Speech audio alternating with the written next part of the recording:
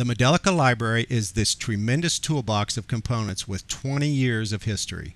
However, its outer appearance does not match its powerful inner performance.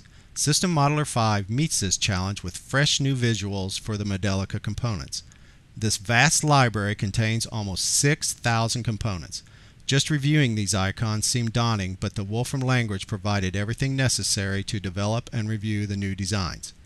Actually, the number of icons to change was greatly reduced by Modelica's inheritance of base icons. Most icons were drawn with SystemModeler's graphics tools, but some of the more elaborate ones were drawn with the Wolfram language. In fact, the Wolfram language proved most powerful and generated comparison notebooks for design reviews. One goal was to improve the consistency between each library by using uniform sizes of fonts and arrowheads, plus harmonizing the bright and dark colors to remove undesirable contrast. The fun part was illustrating the icons. Some are symbolic while others are more illustrative.